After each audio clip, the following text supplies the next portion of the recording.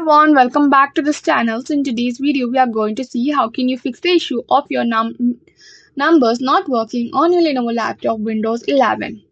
So fix one, we will make sure that we have turned on the num lock. So just go to the keypad and you can find the num lock. You need to press on the num lock so that it starts working.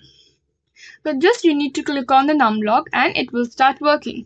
The next fix is we will turn off or disable the filter keys. For that you need to go to control panel, and once you go to control panel you need to go to ease of access center. Scroll down and go to make the keyboard easier to use. Click on it and you need to turn off. If this is checked in, you need to check out and then click on OK and apply it. So by following these two fixes, it should help to solve the problem of your numbers not working. That's all for the video. Thank you for watching. If you think I helped you in some way, do like, share, comment and also to subscribe to this channel.